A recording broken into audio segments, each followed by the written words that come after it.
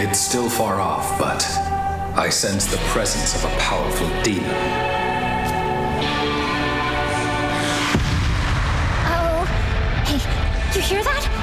The demon of the tower sounds like he's on a rampage. He's super scary. He's got like a gajillion heads, and he'll gobble up pretty much any demon that gets too close. That's why none of the other demons ever go near the tower. I've heard rumors that he even breathes fire and spits poison and stuff. The demon of the tower.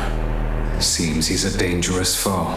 Young man, before we go to Tokyo Tower, I recommend we strengthen ourselves by defeating other demons, or by recruiting them to our side.